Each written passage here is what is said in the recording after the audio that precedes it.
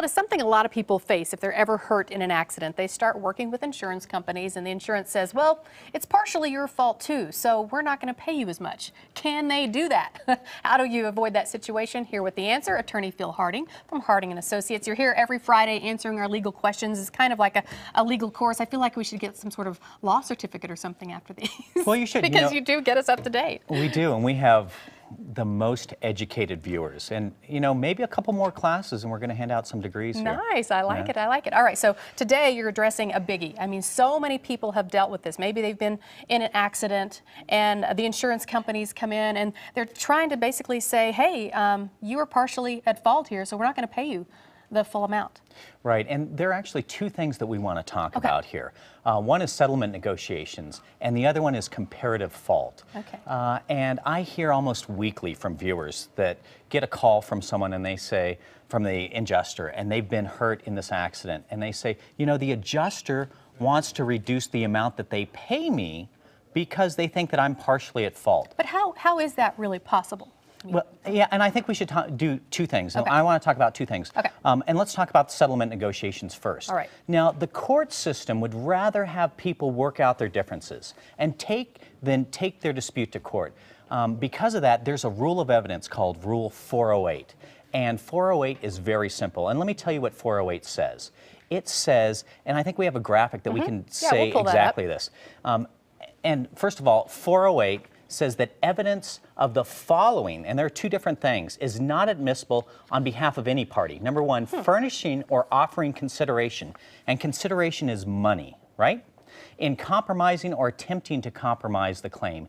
And number two, the conduct or statements made in the compromise negotiations regarding the claim. And so those two things are really important, and courts really want people to work out their own settlement because they think that they're going to be happier if they work out their own settlement than have a court impose this on them. Before you go on, I want to clarify something. So it says that those statements are not admissible. So can you just kind of relax about what you're saying during these because it's not going to be admissible to court, or do you still need to be careful about what you say? That's a great question, and this is what I want everyone to know. Even though you're in and you're doing settlement negotiations, watch out for what you're saying because it's kind of like squeezing toothpaste out of the tube.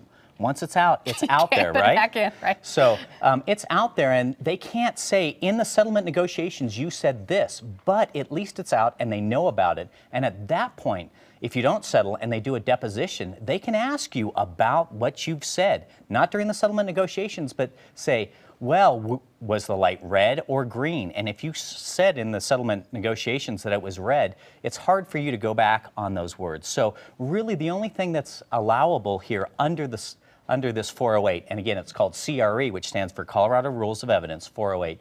And the reason why is because they want people to work it out together. And they say that it's totally inadmissible. Number one, even if you had a settlement negotiations, but the numbers that were thrown around. Now let's talk about comparative fault.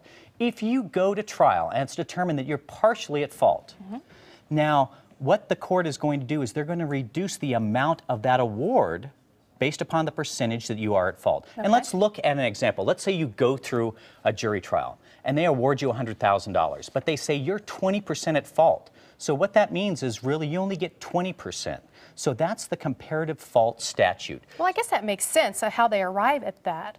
But let's say I'm the person who was in the accident and I'm trying to say, look, I wasn't really 20% at fault. How are they going to prove that I was 20% at fault? Sure. And there are a lot of things to go on. And let's just go over an example here. Okay. Let's say you're driving down the road and someone runs through a red light. Right. And it's determined that you're speeding. And thus, they would say, well, you were speeding, so if you weren't speeding, number one, what we could do, you could have avoided the accident. Or number two, the other thing that you could have done is you wouldn't have been injured as much. So by determining if you were injured or not because of your speeding could reduce it by that 20% or more. And I want to point out another thing. If it's determined that you're 50% more or more at fault, you could never recover. Now, what we're looking at right here is called an EDR.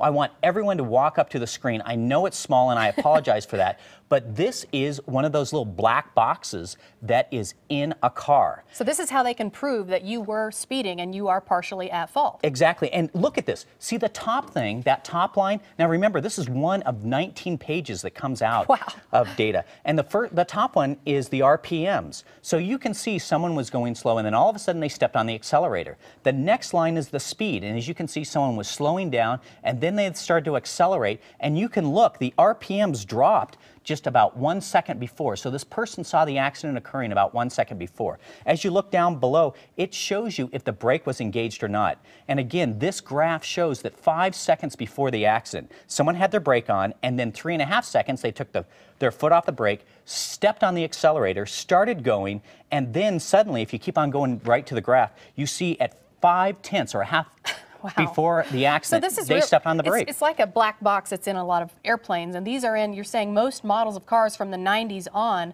So everybody has access. When they want to get this information, they can get it, and they can prove that you were a certain percentage at fault, right? Exactly. Interesting. So it's really important to get an attorney quick so that they can get this data or look at other data to determine who's at fault or if you're partially at fault.